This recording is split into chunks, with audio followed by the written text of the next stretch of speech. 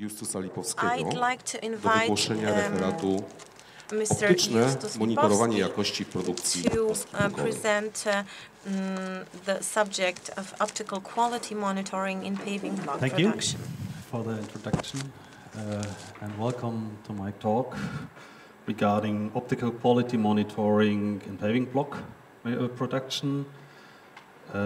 I'd like to introduce you to the findings of a research project that we, as a research institute, did in the course of the last 2.5 years. There is some kind of lengthy title, I spare you. Mostly the thematics are covered in the short title I gave you beforehand. The project has been funded by the German Ministry for Economy and Energy and has been done in cooperation with two partners in Germany. On the one hand, this is the German Berufsgenossenschaft, who is responsible for workplace safety in Germany, and on the other hand, FCN as a big manufacturer of paving stones in Germany. These were the both partners in this project. Okay, so let me give you some sort of a motivation. We are talking here about the quality assurance workplace within the block making plant. There we have some kind of workplace that is, on the other hand, very physically demanding, as you see here. If blocks or slabs of concrete are not to standard, they have to be taken off and replaced, and as long as these are small bricks, that is okay, but slabs as large as these, there has to be a worker that takes them up and put them in the junk, and this is quite hard work. This is the physical side. This normally can be, those things can be altered by using some handling device. Therefore, the physical demands get less. But on the other hand, this workplace is also mentally demanding, as the worker has to do the assurance maybe for a whole shift, and there is a lot of, there you have to check very many stones, many stones, and after 2 or 3 hours, I think they all will look the same, and you have to check for some kind of shape deficits and color deficits. And this is okay as long as these are some ordinary rectangular stones like this. But if you have to check this type of stones, it gets really demanding. For you have to check the shape, you have to check the edges if they are okay, and also the color and the texture have to be checked to be matched for the whole board. This type of stone, this is looks a little bit harder than it's really. It's in real. These are just 3 shapes, as you see here. This one, and this one. So the shape checking is maybe okay, but you also have to cover color and texture. As if we look at the same shapes, you can't take out one stone here and replace it with a stone here, as this one has a completely different color, so you cannot replace every stone with every other stone. So, our task in this project was to alter the physically and maybe, yes, mentally demanding or attention demanding process of manual labor by some kind of automated process. So we had to go for an image acquisition and image processing, on the other hand, some automated replace procedure. This should be connected to a complete system. with the following task. The contours of the surface of the products has to be captured. The interim storage or the replacement storage had to be managed, so the system always knew which kind of stones there were in the interim storage, and the replacement product had to be placed on the board in the correct position and in the correct orientation. Yes, and the whole replacement procedure should be automated at last. So the whole system had to be compromised from 3 parts: image capturing, image processing, and at the last, manipulation of the replaced stones. I would like to take you into all these parts and tell a little bit about our approaches and the things we did in there, starting with image capturing. Okay, this is a little bit too light, maybe. I hope you can see it. We printed some kind of test specimen for this task to get the image acquisition on the small scale right. 3D printing, color 3D printing. For the image processing, the scale normally is not that big kind of a problem. We can work on little mock-ups, and then we can transfer this into the whole scale, as you see in a later slide. When we do the image acquisition, we have 3 steps in the replacement process that are touched by this. On the one hand, we have to gather information for new stones or for stones that come directly from the block making machines. All the stones have to be checked. They have to be checked by shape, by color, by texture. Then we need to know which type and which shape of stones we have in our storage with replacement products, and these have to be placed correctly on the board to keep this in full shape. So for each of these steps we have to do some different kinds of, or there are different aspects of image acquisition. At first, for the measurement of new stones, the texture and the color of the surface has to be measured, the shape of the border has to be detected, and at last, to do a replacement, we need the center of gravity of the stone. This all has to be calculated for each stone. Normally, one would think, especially the center of gravity should be always the same, but maybe there are some kind of reorientation between the block maker and the quality assurance workplace, so there we have to acquire this place also. In the second part, for the replacement board, there we just need the surface and the edge detection, and on the last one, reorientation. In the production board, we have just the edges. But overall, we have to do 3 types of image acquisition: surface or area here, edge, and point at last. So now I would like to give you some insights to this processes. First, image processing for the whole area.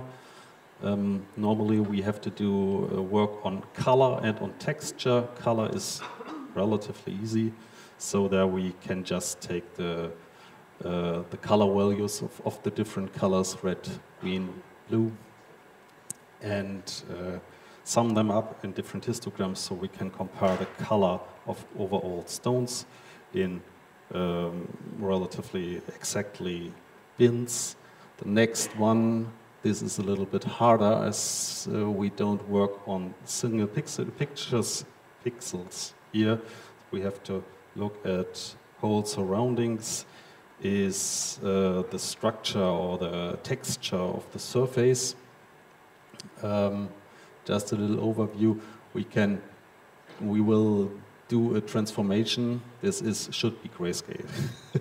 Normally, the picture will be transformed to grayscale, so we get grayscale values for each pixel. Then we can do a differencing between the center pixel and all the surrounding pixels here, so we get some kind of differences. This may be reduced to the sign of the differences. And if we multiply this by a given matrix, we get a summation for each pixel. Or we get a sum for each pixel by the remaining parts of this matrix here. And at the end, we get another gray value picture. But this does not include lightning or everything like this. It just describes the texture of the stone surface.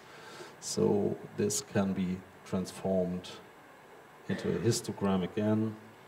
And these histograms may be compared between stones to answer the questions if those two stones are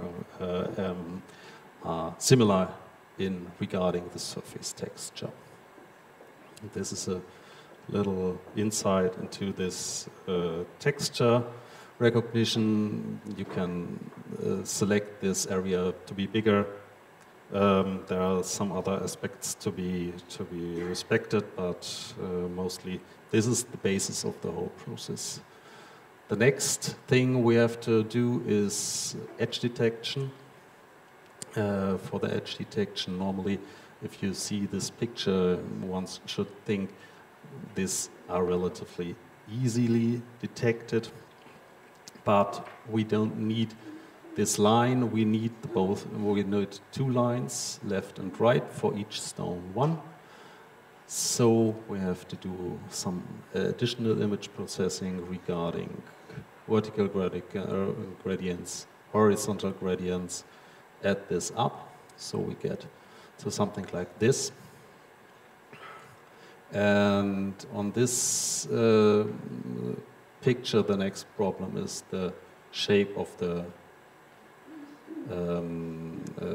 the edge of the stones are not closed. We have either after some sophisticated image processing, you don't always get closed shapes. So at this stage, there comes an additional step of contour recognition or contour matching.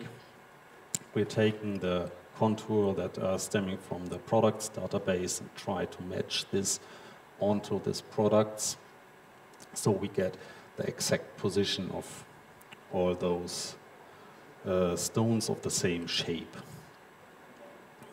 The last one, image processing, finding the center of gravity. This is at the moment done relatively straightforward, as we are assuming that all the stones have a constant height and no density gradients. So normally you can assume and no convex forms. So normally you can assume the center of gravity lies at the point with the largest distance from the edge. So there we can set up our suction device to take the stone out and replace it with another one. Yes, so these were the approaches used for image processing for the stones, for checking the stones. The next one is the connection to the whole system. We have here a computer doing all the image processing, image analysis, and giving the data of the whole stone board or whole board of stones. Then this is connected to a control PC that is doing all the control task giving the user feedback what the system is doing, and also controlling the manipulation system. This one I have to do like this.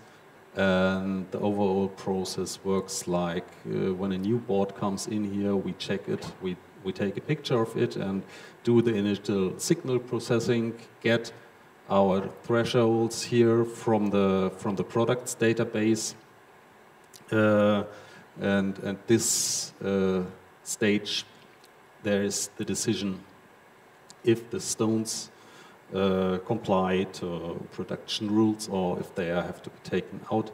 If a replacement has to be done, we use the data gathered here for a comparison with the stones stored in the local database and find a matching replacement candidate, and this goes into the replacement process. A little overview of our replacement station at the moment.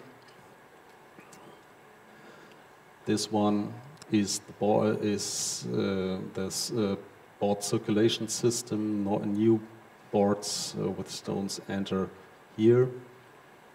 Then every stone will be measured and detected at this area. Also for every stone there will be the data taken and stored in a local database. Then the replacement will be taken place here by the robot mounted here. So if some stone is measured here to be inadequate, the robot takes it out from here, puts it into the bin, takes a new one from here that fits and fills the board so that it's complying to the standards. In this area we have the replacement stones. Normally 3 boards should be enough to fill every missing stone here. If this storage runs empty, the last board has to be ejected and a new board has to be taken in here. So normally, and the new board that is taken in here has also already measured here, so we have all the data of those stones. And then the replacement can take on in the next steps. This is the robot, a photograph of the robot. This is, and we use a suction device to take the stones out and replace it with fitting stones. Yes, so let me come to my conclusion. Our system is working in three topics. First is the image capturing to get all the data from the stones, then image recognition, comparison of stones, and detection of possible replacement candidates, and the last one is the manipulation, just to take out defective stones and replace these by fitting stones from the replacement boards. Okay, thanks for your attention.